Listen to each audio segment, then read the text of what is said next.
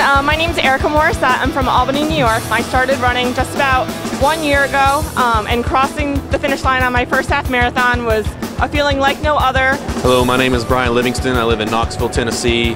Drove all the way up here to run the Music City Half Marathon.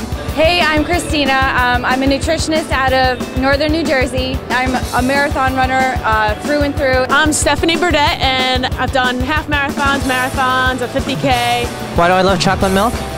I would answer that question with a question. Why not love chocolate milk?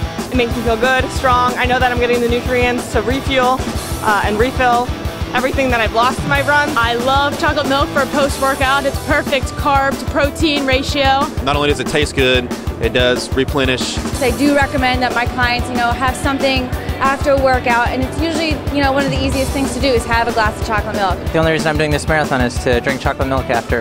Run hard tomorrow and drink chocolate milk.